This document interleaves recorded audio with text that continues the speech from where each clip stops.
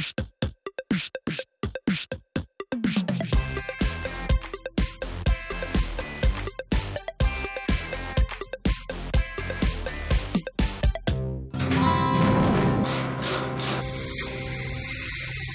was wearing sunglasses inside the shop. My boss, Mark Soliday, suggested that I go see my doctor. He was becoming more irritated and was losing concentration on the job.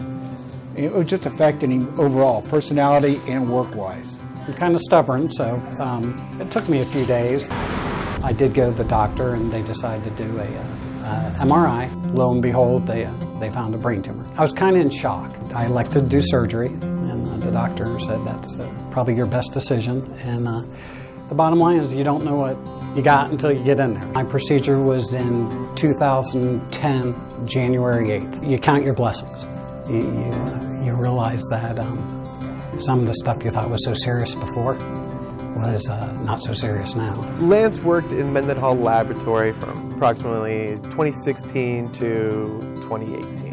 I felt compelled to write a letter to whomever it would concern. I don't know if I've ever worked with anyone who I could say is one as hard of a worker and as good of a human as Lance is. It's pretty amazing. I'm recently married, so been married for about 2 years. It's awesome. If things went a different way, I definitely wouldn't have got that. Barbara is the best thing that ever happened to me. I really like working, so someday I'll retire from here, you know, and I probably won't completely retire. I might volunteer somewhere.